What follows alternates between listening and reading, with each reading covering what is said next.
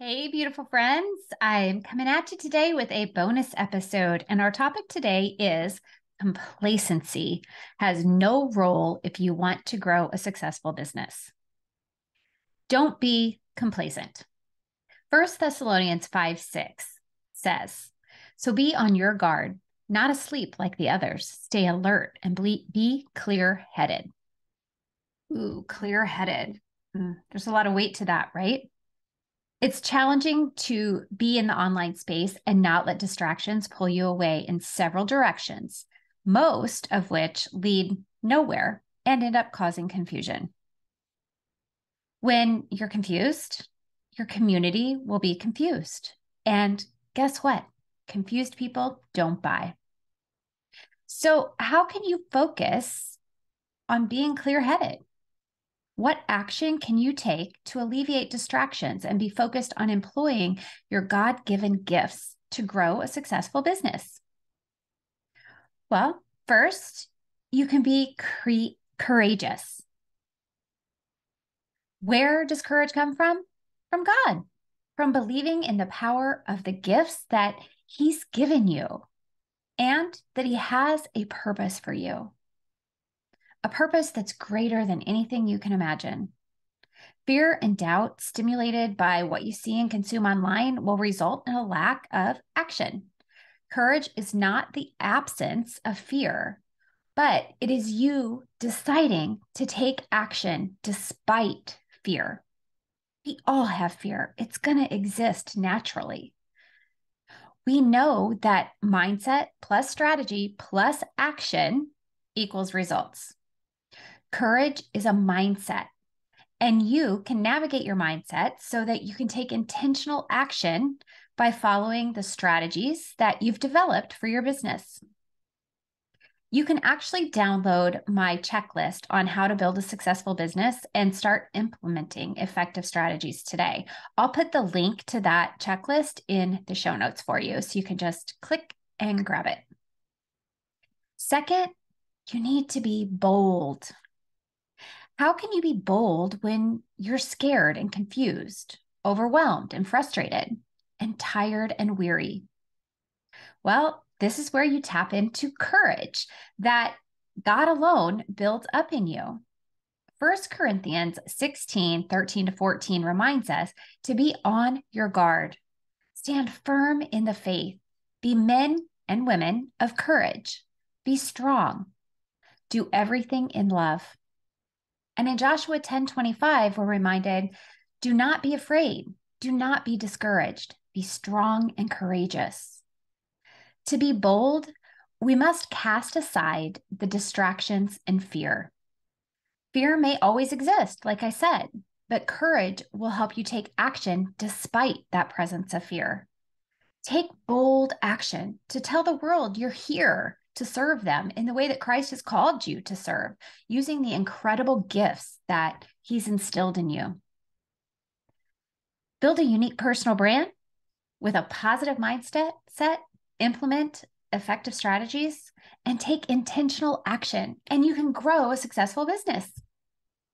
Your beliefs and thoughts will determine whether you can grow a successful business.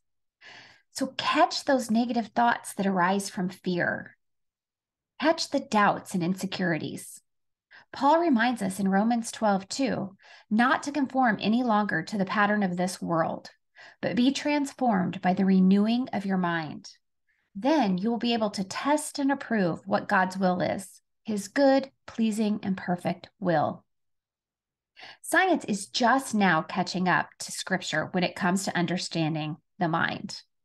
The reference for this statement is from a book that I recently read called Switch on Your Brain. I'll put the link to that in the show notes as well. Your mind is intricate and miraculously made. It's powerful. And you can change the neural pathways in your brain to redirect your thoughts to be more positive so that you can take effective action and achieve the outcomes that you want to achieve, whether in business or life. Mindset is applicable to both. The mindset work that you do up front will help you implement strategies for growth and enable you to take more effective intentional action to produce the results you want in your business. Complacency will prevent you from growing a successful business. When you lack action, you're complacent. If you aren't doing mindset work to navigate fear and doubt and other negative thoughts, then you're being complacent. When you don't take the initiative to create strategies in your business that will help you reach your goals, you're being complacent. If you're not listening to that calling, you're being complacent. And if you aren't taking intentional action guided by the strategies that you develop, you're being complacent. Complacency is a form of denying your calling and God's purpose for you. It's an act of ignoring the incredible gifts that you have that He's calling you to use to serve other people, to help other people who are out there just waiting for you to show up and help them. There are many things going on in our world today that are confusing and ultimately wrong. If you've watched any news program in the past year or two or three, you are aware of the lack of morals and ethics in government, schools, churches, and various communities. People speaking out in truth for Christ are being punished, attacked, and ridiculed. As a result, the majority of us are afraid to speak our truth as Christians. As Christian business owners, this is important to recognize.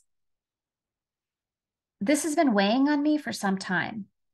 I fear for my children and the lack of values and morals that they're potentially faced with every day. If we as Christian parents don't start standing up for what's right, for what Scripture teaches us, what are our children going to have left? Not adhering to our values and standing up for what we know is right is complacency. My comments here are not coming from a place of judgment at all. I stand by the fact that God is the ultimate judge, and it is not my place to judge individuals or their personal decisions. However, it is my job, and yours too, to speak God's truth when He calls us to speak it. And yes, this does influence my and your ability to grow a successful business. Why? Because if you are not in a place of faith and belief in what God is calling you for and to, you will be confused, not clear-headed, and you will succumb to the falsities coming at you from the world. For example, the new age woo-woo messaging that we're inundated with online. If you rely on astrology, on manifestation without Christ, or on another person instead of the Holy Spirit, you may see temporary growth, but it will not be sustainable. In addition, you will not have peace. When you don't have peace, you have confusion. With confusion, you have doubt. With doubt, you have procrastination. Procrastination leads to more frustration, overwhelm, and inaction. And inaction never produces results or outcomes. If you have felt any of these feelings, stop doing the same things that aren't working. Start praying and listening for the answers. Acquire the help you need spiritually, emotionally, physically. So, how complacency influences your business?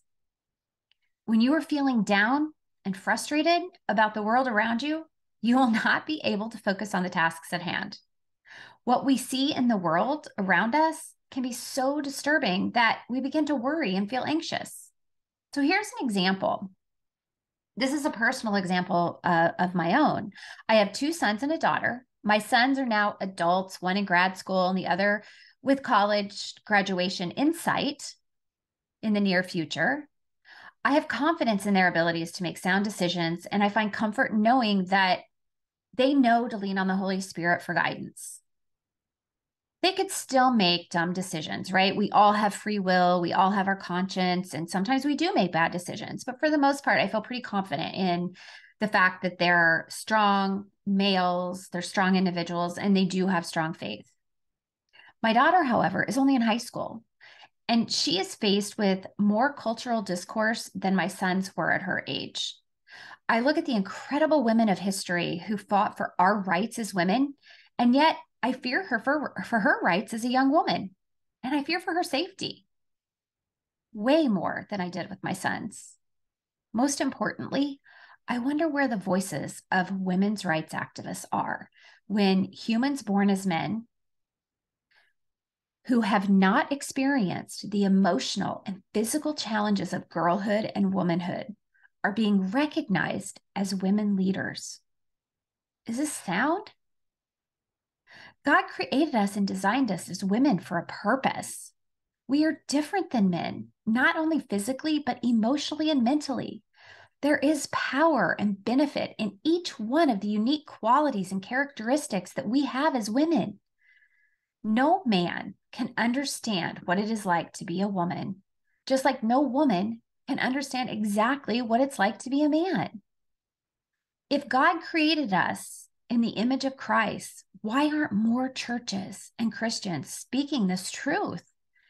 There's a lack of faith, a lack of Christ in our society, and the result is confusion and chaos.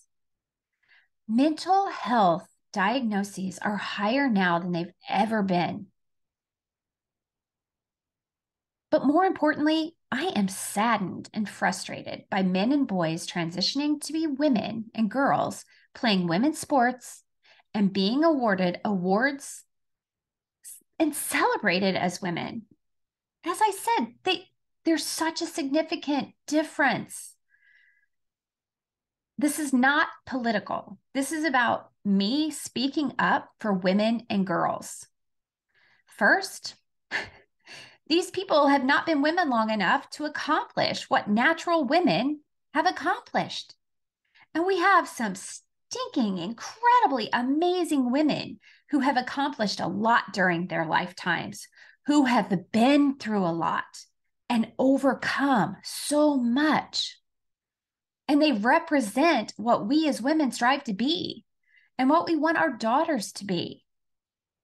Second, our talented female athletes are being discredited and put in unfair situations. The physicality is not comparable. Why should a woman's hard work and talent be discounted by someone who naturally has more muscle mass, strength, size, etc.? I'm going to stand with Riley Gaines Barker on this one. She's fighting that fight, and I have so much respect for her that she's standing up for what Title IX was originally established for. Third, why are parents' rights being stripped away by the government, schools, and communities when it comes to guiding their children and helping them get the mental, emotional, and physical care that they need? And shame on the companies not using natural born, talented, strong, inspiring women to promote their products. There's a plethora of women working diligently to serve and support others, paving the way for our youth to live incredible lives. What is the plan here? To create more confusion in the minds of our youth? We aren't lacking in beautiful, talented young women to do these commercials. And fifth, we all need to be in prayer. We live in a society that has put God in the back seat, has alleviated living by lifelong values, left morality and ethics at the curb, and is stripping away the rights of parents, women, and Christians. This has nothing to do with race or ethnicity or political affiliation. It's not a political statement. This is a spiritual crisis. The good news is that God has the final say over anything Satan puts in the world. That gives us hope, especially in this season of Easter. I want the best for the next generation. I've never considered myself a women's libber. Male bashing is not my cup of tea, but I do not like that no one is speaking up. I shouldn't say no one. There are a few people, there are some people standing up for the future rights of our daughters and how they are going to be represented in the world. This quote that I'm going to share with you sums up why I'm speaking up for the girls and young women coming up behind me, especially my daughter. Raise a daughter that people are a bit scared of. Teach her to be fierce and independent. Teach her not to care. what people think. Raise her to be a little warrior who is going to change the world and make a difference. That quote is from The Barefoot Truther. To that quote, I add, raise your daughter to trust, love, and welcome the one true King, Jesus Christ, into her life as her Savior and guiding light. Raise her to be bold and courageous in her truth. Don't let your rights slip away. Our rights as parents, Christians, and women are being stripped away piece by piece. If this isn't making you anxious or worried yet, the wave of anxiety and worry will arrive sooner than later. We have worked too hard to get to where we are. This chaos and confusion will ultimately have an impact on not only your ability to grow a successful business, but also potentially your rights when it comes to who you hire, how you raise your children, whether you are discriminated against as a Christian or business owner, etc. Not to mention, when you're worried and anxious, you will not be clear-headed and focused. It's time for all of us to stop being complacent, to stop letting fear hold us back, and to start standing up, taking up space, and grow businesses that create an impact and a ripple effect of good in the world. If nothing else, for the young women coming up behind us. I want to emphasize 2 scripture verses to help you navigate the insanity of the world we are living in. And when I talk about the insanity of the world, I'm not just talking about this gender transitioning and the gender crisis and all of this stuff that we're experiencing right now. I'm talking about the world as a whole, the cultural fighting, the racism, the prejudice, the incredible amount of poverty that we have here in the United States as well as around the world. Food insecurity. There are so many insane, chaotic things that are occurring right now. It's frightening. And if you aren't aware of what's going on, if you aren't aware of the high prevalence of sex trafficking and all of these other things that are going on, including in the United States, guys, including in the United States, the land of freedom and prosperity, please educate yourself, because things are changing and we need to stop being complacent, make ourselves aware, and fight for what we believe in. Stand up for what we believe in, for the future generations, for our children, for our daughters. So the 2 verses I want to share with you are Philippians 4:6-7. Do not be anxious about anything, but in every situation, by prayer and petition, with thanksgiving, present your requests to God. And the peace of God, which transcends all understanding, will guard your hearts and your minds in Christ Jesus. This verse tells us God will answer our prayers if we come to him out of belief and trust and thanksgiving, gratitude. And 1 Peter 5:6-7, humble yourselves, therefore, under God's mighty hand, that he may lift you up in due time. Cast all your anxiety on him because he cares for you. And lastly, I pray over you that God will calm your hearts and quiet your minds, that you hear his amazing calling for you and his guidance on your mindset and the strategy and action needed to grow a successful business and to have an impact for positive in the world today. Thanks so much for listening, everyone. I shared a lot of my thoughts, my passions, and I hope that you'll respect that. And I hope that I give you the courage to be bold, to not be complacent, but to step into your calling, to serve your purpose and other people, and be who God's calling you to be. Until next time, have a great week.